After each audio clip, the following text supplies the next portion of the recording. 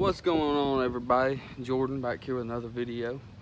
Sorry it's been a while. I've been had to get another job because of the COVID stuff.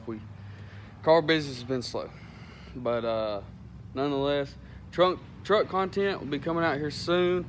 I've got my truck back. It's been to 3 different mechanics. They can't figure it out, so I'm about to just start throwing money at it. Sorry, this all the pollen and stuff going on right now is getting to me. But today we are actually working on the boat. I've already started on the other side. Me and my dad. You can tell it's got some oxidation going on with it, so we're gonna buff it up a little bit, clean the interior, make it look nice. So enjoy the video, and like I said, we'll get some truck content out here soon also. But yeah, sit back, relax, watch.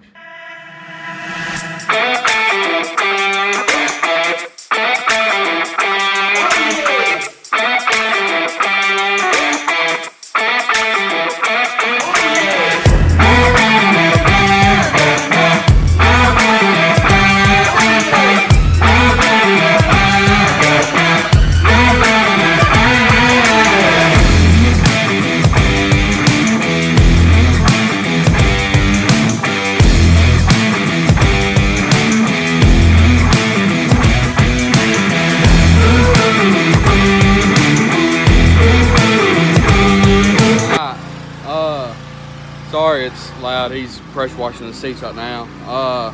But I'm gonna show y'all this side, which is like the I would consider it the passenger side, but this side with the driving, with the steering wheel and everything on it. And I'm gonna show you the side that's done. There's a huge difference between both sides, and I'm not gonna sit here and claim that I am any good at buffing, but this right here has definitely turned out pretty good. So without further ado, I'm gonna spin this around right fast and show y'all. Alright, as you can see, all the oxidation, and this side right here was definitely worse because it was like right up under trees and stuff, so it had all the sap and stuff like that on it. But I was having a little bit of trouble getting around this little gas flap, and obviously I haven't done this right here. I think we were just gonna put some acid on that and press wash it. But it looks so much better. It's not even funny. You can tell it's not oxidized anymore.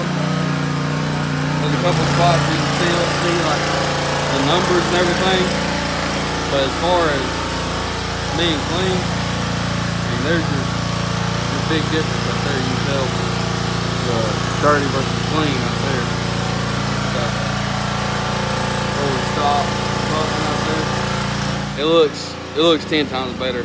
That's all I'm gonna do to it today. I've got to go over to my buddy's house, so I'll see y'all here in a few. All right, I changed shirts because the other one was nasty.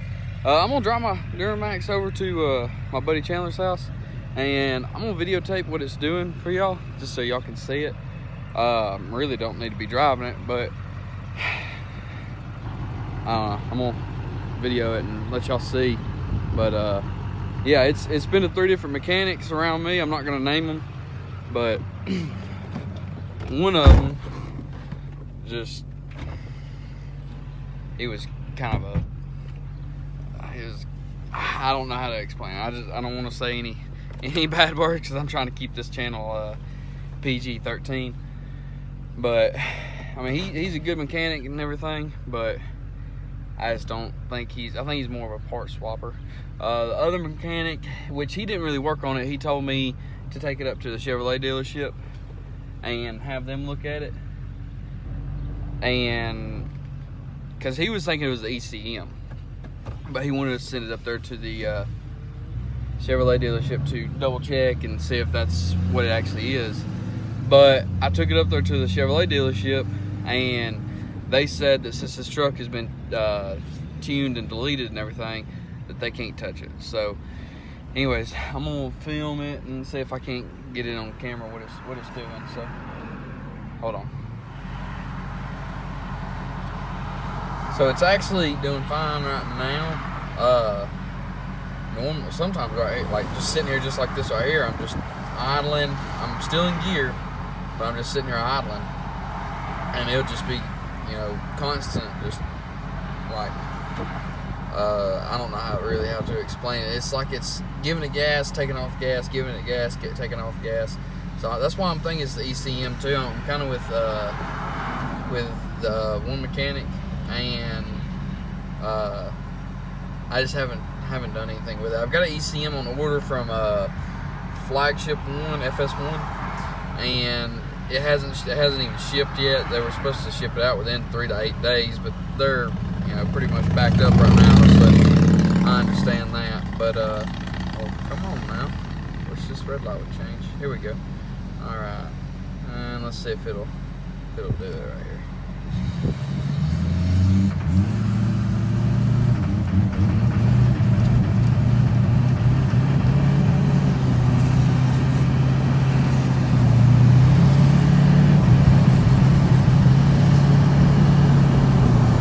So yeah, that's pretty much what it's been doing.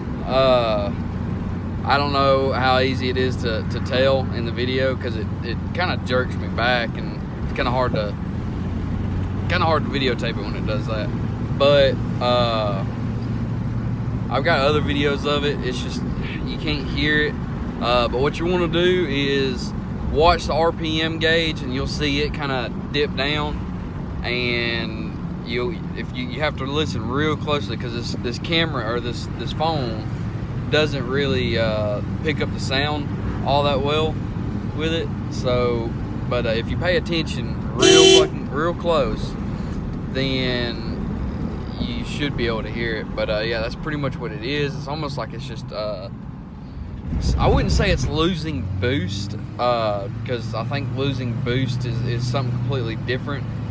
But it's like it's cutting in and out. So at this point, my course of action is I've got the ECM on order, so it should be here within the next week or so, hopefully. And if that don't fix it, then I'm going to I think it's got something to do with the ECM. The ECM is messed up. But if the ECM is messed up, then, or not the ECM, but the CP3. I don't know why I'm saying ECM, but if it's the CP3, I've been told, my buddy Colby, he told me to just put a lift pump on it, which is going to take all the strain off the CP3. But at the same time, the CP3 will still be doing some work. So I'm thinking, why don't I just replace the CP3 in general? I don't know. I think I'm just going to put a lift pump on it and see if that works, because the CP3, I want to say they're like, for a remanufactured one, I want to say they're probably around $500–600 for that. The lift pump itself is around $700–800. So, but yeah. Anyways, sorry about that. I got caught up hanging out with Chandler, and he just bought his own place, so just kind of hanging out with him. But yeah, so I mean, that's pretty much going to do it for this video. The next video is going to be installing the ECM and the lift pump and all that kind of stuff. So stay tuned. I'm going to do a little before and after clip of it. You know, put an ECM on it, drive it down the road, see if it fixes it. And then same thing with the lift pump and everything. So that's it. I'll see y'all next time, and stay tuned.